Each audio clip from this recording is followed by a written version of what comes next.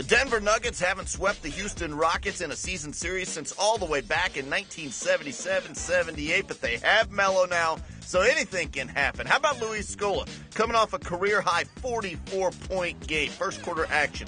Melo getting his shot blocked, Kevin Martin on the other end, getting the easy little layup. He had 12 points in the opening quarter, and the Rockets up by 11. More Kevin Martin, second quarter, buries that one. He had 8 in the second quarter, 20 in the opening half. Houston up 56-41, still in the second quarter on the fast break. Brooks to Martin, back to Brooks, then over to Trevor Ariza for the land. The Rockets had 16 fast break points in the first half. We moved to the second half.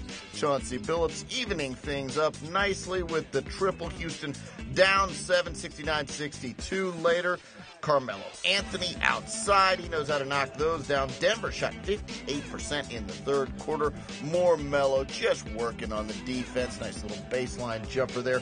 45 points for Carmelo Anthony. Denver up by 9, 102-93. Outside Shane Battier with a 3 of his own. That cuts the lead down to 4. Houston trying to mount a nice comeback. Trevor Ariza pure on a 3 at 12. The lead down to 2.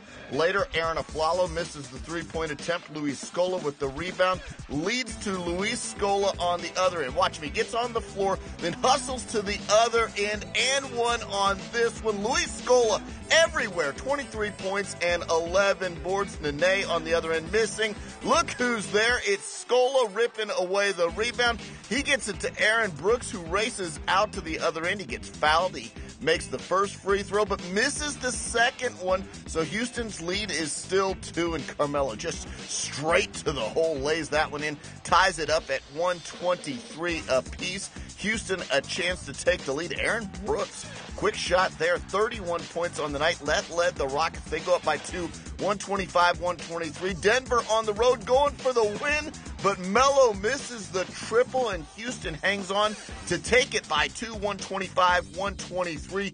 Houston has won 4 of the last 5 games, chasing that 8th spot in the Western Conference playoffs.